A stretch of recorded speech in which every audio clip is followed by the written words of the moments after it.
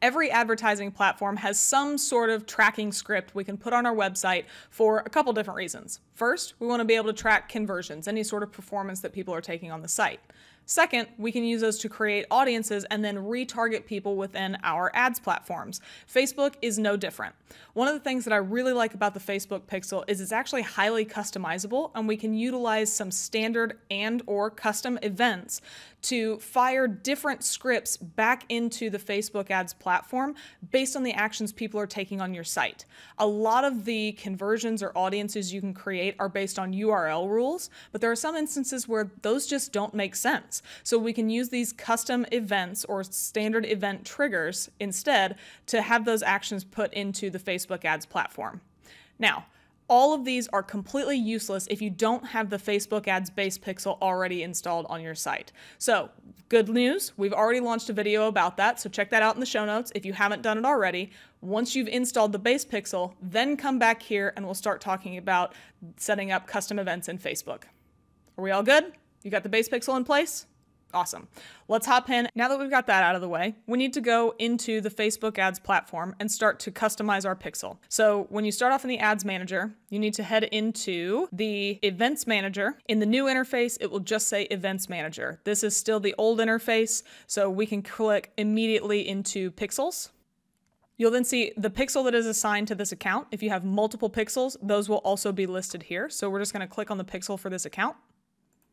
And then in the upper right, to start setting up these events, we need to click on Setup and Set Up New Events. Facebook then pops up a list of these standard events, these event codes that it already has in place.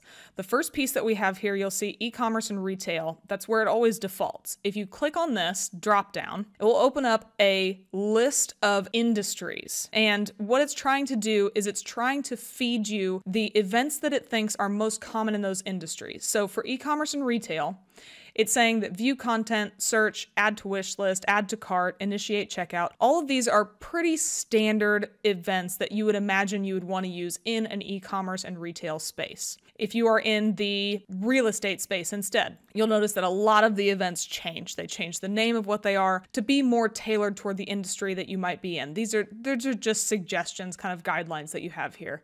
If you actually click on this drop down, you'll see travel down at the bottom. If you scroll just a little bit, the last listing here is other business category. And if you click on that, it actually opens up all of the options you have available. It gives you all of the different ones that are in there. So if you can't find anything that makes sense, try other business category, and then you'll probably find something that makes sense. What I want to do today is just set up an add to cart event that we have in here. So you click the drop down here and it'll open up this section that'll let you start to customize how your event is passing information back into Facebook. If you have a specific value that comes through with this event, you can add it here. Say if you assume that every time somebody adds to cart, it's $10, or if it's an actual purchase, there's revenue associated with it that you can pull from the data layer. You can also add other parameters if you want to, based on content, content ID, content type, these sorts of things. That's a more advanced video than what we're trying to do right now. So for right now, let's assume that we don't really want to customize it too much, and we want to just add this event to our website.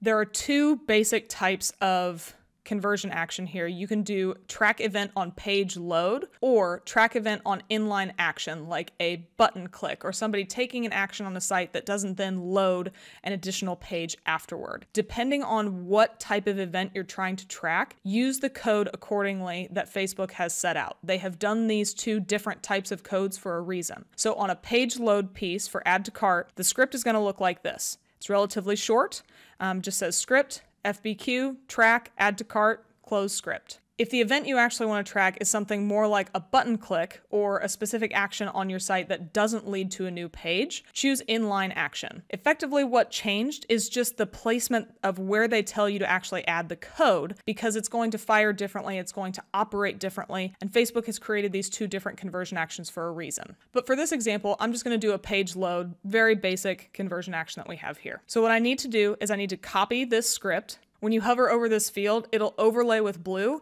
and say copy to clipboard. All you have to do is click anywhere in this field, and now it's been copied to your clipboard. Now to place this pixel on this website, I'm going to use Google Tag Manager because that's what we use on almost all of the websites that we work with. It's extremely easy, and it's also a great way to make sure that you have all of your scripts and events firing all in the same area for all of the different account types that you're using. So let's hop into Google Tag Manager. And in this account, I need to create a new tag. So I'm already in the tags field. I'm just gonna click new. We'll give it a name of Facebook Add to Cart, and then I click on tag configuration. And there's not a featured or direct integration with Facebook custom events. So what I need to do is click on custom HTML, come in the HTML field and click paste. Now my add to cart script is in place. What I then need to do is tell Google Tag Manager what action, what page do I want this to trigger on our website. So I click on trigger. And for this example, I'm going to use the by page visit. That trigger's already been set up, so it was able to be chosen. Now I just have to click save. Now you'll see over here in the tags field that there's Facebook Add to Cart, custom HTML. You can see our Facebook pixel here, also custom HTML, is on all pages, so it's already in place. And now all we have to do is submit and publish these changes.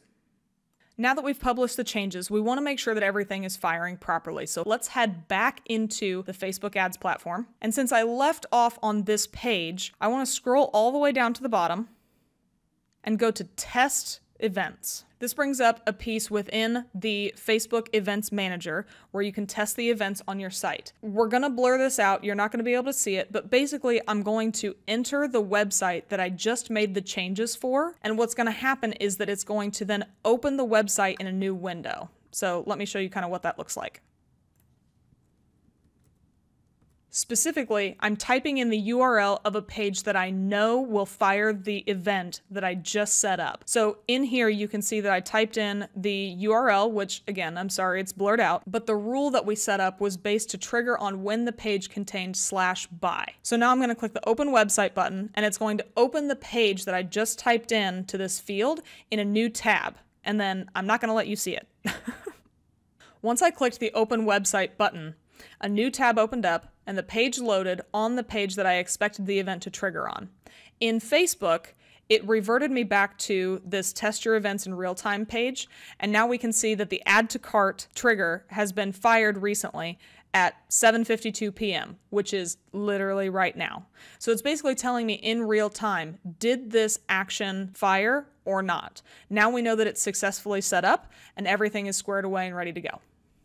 Now that we've set up this custom event, we're able to pass that information back into Facebook when somebody triggers that add to cart event through Tag Manager. The benefit, and for a later video, is that we can now use that not only to see how many times that happens within Facebook, we can see that in the events page, but we can also start to use that to build audiences off of, to build conversion actions. We can then customize it based on the frequency of those conversion actions, or if we were to have customized the values that were being passed back in. Like I said, you could do it for like the revenue coming in from an e-commerce purchase, dynamically pulling in from the data layer. You could start to create conversion actions saying that somebody spent over $500 on a purchase. So it not only was a page that somebody viewed with the Facebook base pixel, they triggered that custom event, and the value of that custom event was over $500. There's a lot of customization that can be done with the Facebook pixel as long as you're willing to take the time, make the effort to start to customize these events and pass as much data back into the platform as you can.